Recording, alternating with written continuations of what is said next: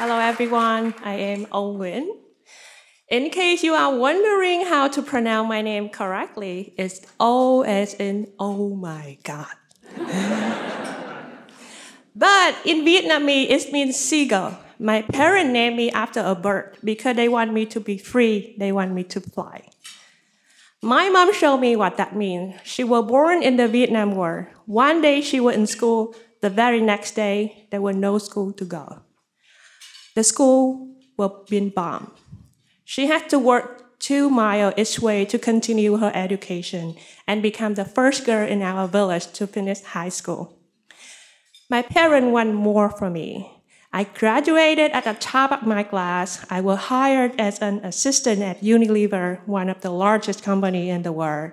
I was getting promoted, traveling for work, and staying at 5-star hotel. When I just gotten married, Unilever offered me an opportunity in Singapore. And my husband's mom lives in California. And he heard his visa was approved to join her after years of waiting. He asked me to come with him. I was nervous because my only option would be either taking a low-paying job as a nail technician, or I have to go back to school. It means I have to give up everything that I worked so hard for. When I got to San Jose, my husband was working at a factory making $13 per hour. We rent a room in the house. There was a bed, a $20 desk, a microwave, and no access to kitchen. We found a car of Craigslist so that I could looking for a job. It cost $6,000, over half of our saving. The next day when we drove on the freeway, the engine stopped working. It was a scam. And we spent the rest of our saving trying to fix the car. Then I got pregnant. We knew we always want a baby, but the timing was just unexpected. I lay down on the bed, looking up at the ceiling, and I start to cry. I had given up at my dream job and everything that I knew, and now I have no money, no plan, and a baby on the way. And I thought, can it get any worse from here? Is it already the bottom? Within a few weeks, I found a minimum wage job to work from home as an interpreter. Then I joined a Facebook group for Vietnamese immigrants. Somebody posted about an organization called Upworkly Global. They say if you have a degree, they're going to help you to find a good job, and it's free. I couldn't believe it. Is it another scam?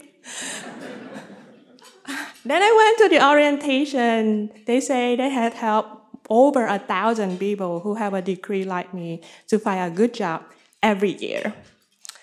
I finally took a deep breath. Okay, this is possible. Did you know that in Vietnam that you put your picture on your resume? I didn't know it wasn't normal here. Until Upworkly Global told me that. They matched me with a mentor and they practiced me for interview.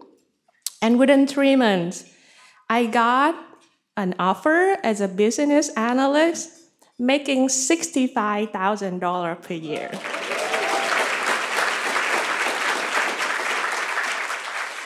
I look at my husband in the eye and say, we are no longer poor. I've been a very determined person. If I want to do something, I'm going to do it, even though it takes a long time. I was able to achieve my goal in Vietnam. But the political environment is always uncertain. You can live in the bubble, but if you care about the freedom of speech, about gender equality, about raising your kids in a diversity and inclusive community, it's very difficult. For me and a lot of immigrants like me, coming here was the risk. Today, I work as a senior strategy manager at a startup, I'm making 3 times what I did when I got that first full-time job with the help of Upworkly Global.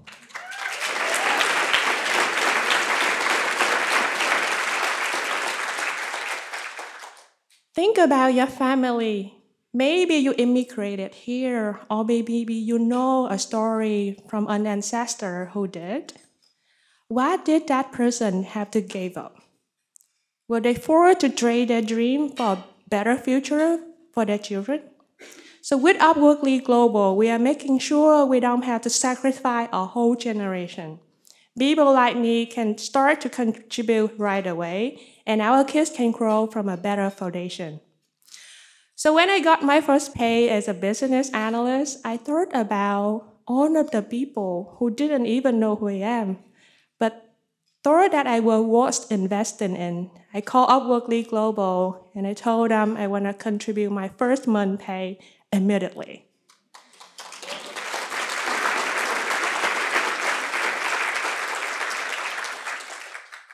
And now I know a lot of them who's sitting here in front of me right now. Thank you for showing me there's a way up from the bottom, and thank you for giving me another chance to fly.